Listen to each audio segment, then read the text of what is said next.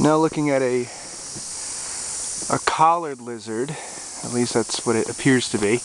And I didn't see any of these guys last time I was here, but they are really cool little lizards. They're actually very predatory. They don't only eat bugs, they eat smaller lizards sometimes too.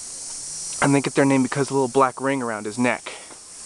What makes them really neat is they actually run on their hind legs when they feel a need to. So I'm never going to be the kind of guy that's going to like go out of his way to like run and grab an animal and, you know, just for show. Especially in an area like this, there's way too many thorny things that I could possibly land on. But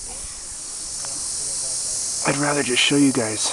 And if I get too close, he will, there he goes. And he runs away on his hind legs. That's the coolest thing ever.